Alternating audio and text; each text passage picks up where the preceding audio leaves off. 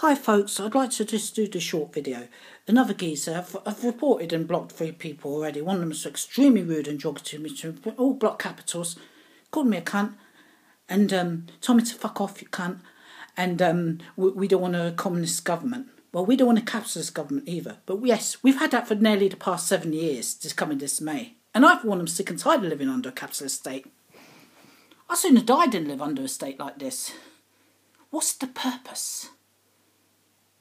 But these cretins, they're so fucking stupid, these right-wingers. They just haven't got a fucking clue. They're born with a silver spoon in their mouth. They haven't got a fucking clue what it's like out there. Yeah, let May come along, take away your food, take the food off your plate, the shirt off your back, and still see if you feel exactly the same way you do now, with all this bravery and bravado. Oh, yeah, I'm a big man, a big hard man, you're shit. You're pussies, little pussies. That's all you are. That's all you're good for. Right-wingers. Hate you all. Just as much as you hate and detest me. I do likewise. And another geezer, yes, I do know what a gulag is. Yes, the Russians invented the gulag. And I'm not saying that the communists are no better than the fascists or the Nazis.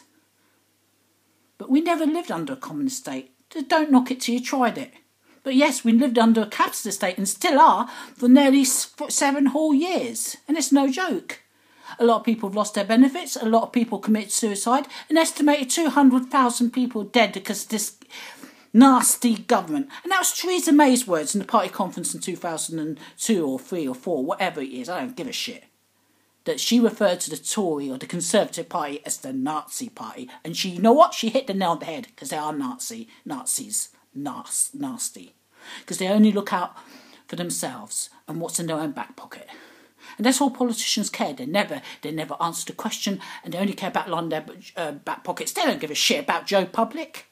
Who are they? Who are we to them? So take or leave what I've got to say. But I've got to say this, and I've got to post it out there. And if you're going to come back and attack me, well, simply said, I'm going to report and block you. It's as plain as simple as that.